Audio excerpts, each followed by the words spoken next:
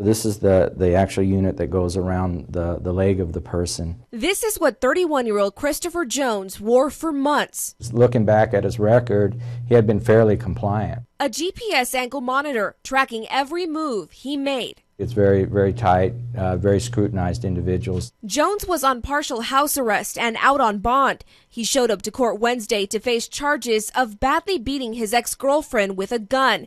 When jury selection was set to start, Jones asked to call his father in the hallway, but he never came back. Within about 2 minutes, the officer was calling to locate the defendant to see, what's going on, see if it's a malfunction or if it's an actual alert. Jones was long gone. Within minutes of leaving the Justice Center, his monitor went off on the city's east side at North Walters and Commerce. We had verified that he had actually cut the strap on there. Authorities found the tampered monitor at his home. It would take a very sharp implement to cut this off, and to me it would be dangerous because you could, cut yourself. A risky and dangerous move Jones was willing to take. He faced a life sentence if he would have been convicted for the assault. Nothing's 100% foolproof, you can put somebody in a jail and they can escape, so those things happen, but generally, 99% of the people are going to comply and do what they're supposed to do.